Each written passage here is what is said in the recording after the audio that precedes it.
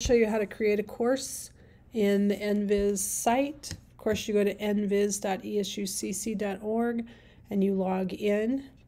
Then you click up here to courses. And two things. I like to check and see if the course was already in the system from last year. So I would go to the previous year. And let's say I am trying to see if there is a course for Newman Grove. There are.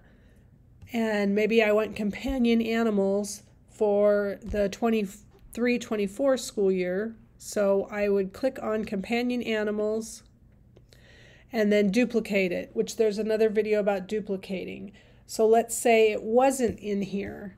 I want to completely add a new class because I didn't find it in here. So under management, I go to course management and then I add a new course.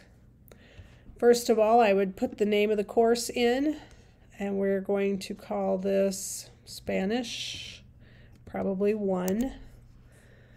Who is the local school? We will put ESU 8. Whatever the local school is, I can give a description. If I don't have anything, I'll just put Spanish 1 again. Subjects, it's a foreign language. Usually, if I don't know, I just put 9th through 12th grade. More information than is absolutely needed, any prerequisite or comments, and then I create the new course.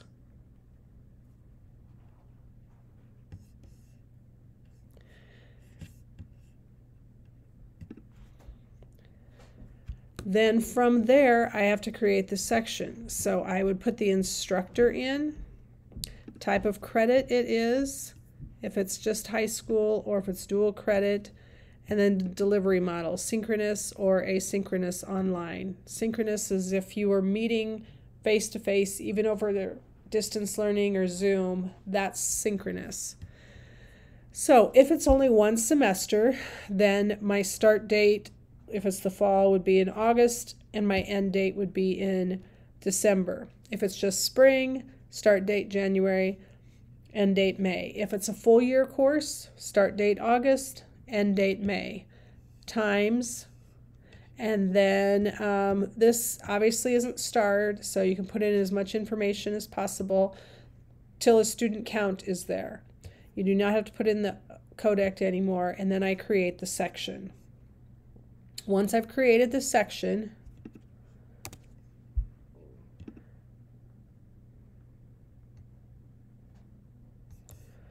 oh, I didn't put the times in. Then I could go back and add other courses, other people to the courses. Let me show you on one of those.